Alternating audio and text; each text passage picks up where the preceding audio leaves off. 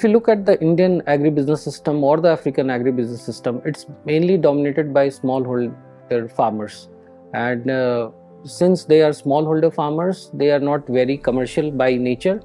And that's why there is a need for infusion of patient capital, and that we may call as impact investment.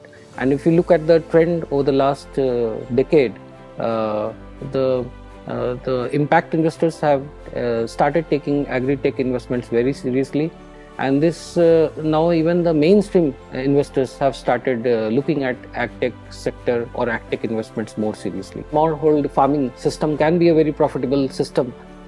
If you look at I'll take you back to the Green Revolution era. Indian farming system is under consolidation, but that time the farming system was even more fragmented.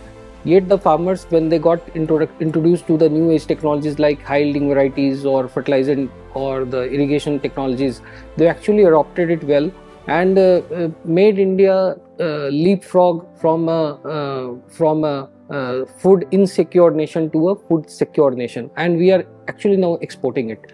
Now if we go with this thing in our mind, even the new age technologies, the precision farming technologies or the drone technology which is just coming into picture, in my view it will be very well adopted by the farming community, not only in India but also in Africa, and they together will make their this already profitable system even more profitable, more sustainable, and even more environmental friendly.